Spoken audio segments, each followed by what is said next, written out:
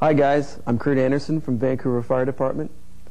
The following video is the Vancouver Fire Department pump and run tactic for structural protection in the urban interface.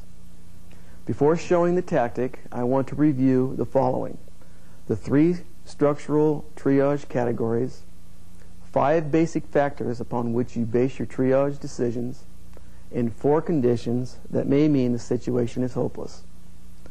The structural triage categories are: 1. Needing little or no attention. 2. Needing protection but savable. And 3. Those that are hopeless. The 5 basic factors upon which you base your triage decisions are: 1. The structure itself. The roof. Is it combustible or is it non-combustible? Siding. Is it combustible or non-combustible?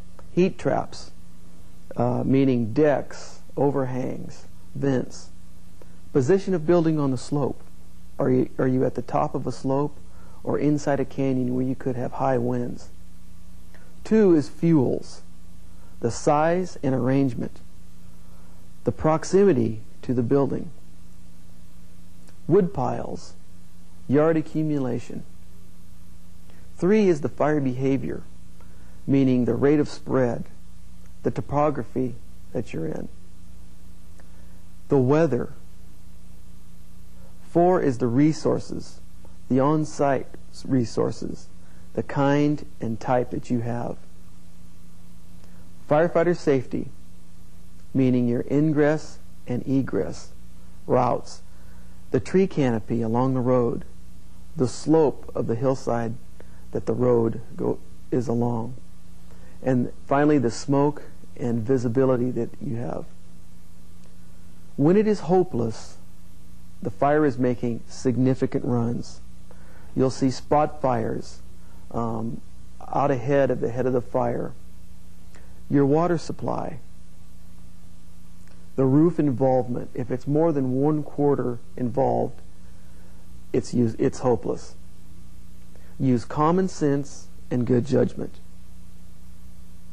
Triage is a logical process, not an answer or simple formula.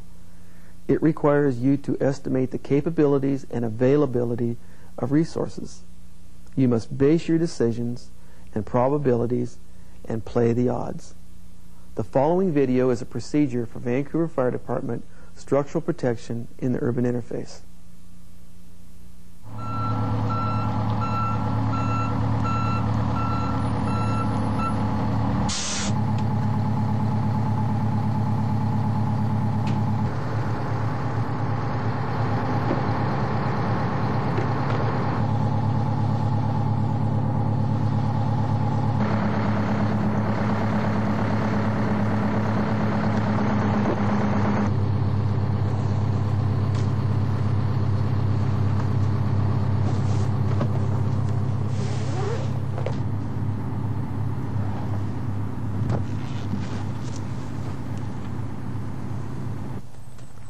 Water.